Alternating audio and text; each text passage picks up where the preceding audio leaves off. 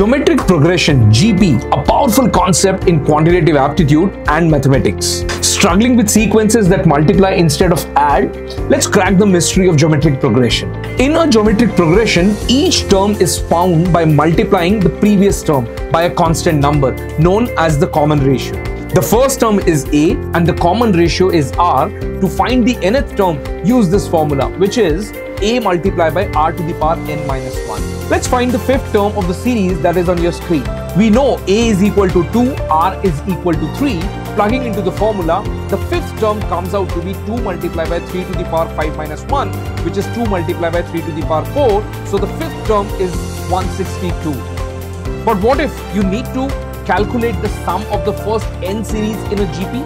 There's a formula for that too, and we will look at it in detail in some other video of the same series of 100 days, 100 tips. Stay tuned.